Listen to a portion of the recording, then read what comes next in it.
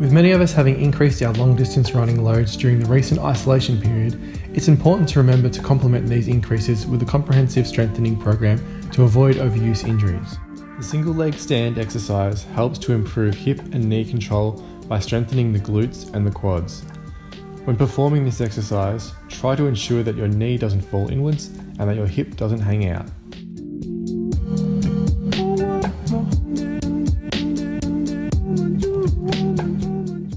If you're running on uneven surfaces, a lunge on a Bosu ball will help to target both strength in your legs and improve balance and proprioception at your ankle joint.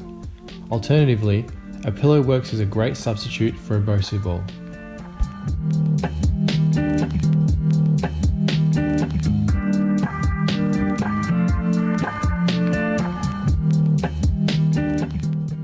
Often neglected, strong hamstrings are crucial for stride control, force generation, and injury prevention, and the arabesque exercise is great for building crucial eccentric strength. The crab walk targets our lateral glute muscles. When performing this exercise, ensure the toes are pointing forward and the steps are slow, controlled, and not too wide.